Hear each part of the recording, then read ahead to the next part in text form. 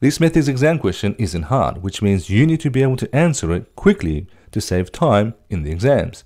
Now before I show you how to answer it, if you want to learn to answer Maths Methods exam questions on trig functions really fast, then log into the Maths Methods Club and try these 38 different questions that's been asked in the previous exams on trig functions.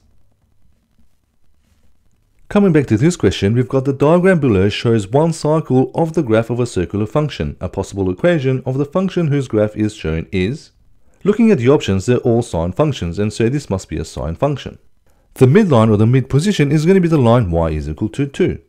This is going to be the constant that's added to the trig function, and all of the options have this plus 2.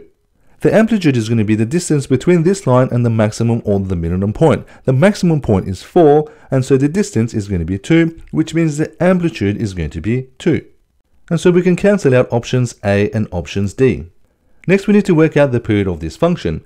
It starts at x is equal to 0, and one cycle ends at x is equal to 4. And so the period of this function is 4. This function is a sine function. The period of a sine function is 2 pi on n, and this is going to equal to 4. Rearranging this to solve for n, we're going to get n is equal to 2 pi on 4, which is simplified to pi on 2. Which means the coefficient of the x term inside the brackets is going to be pi on 2. And so looking at the options, the answer to this question is going to be option C.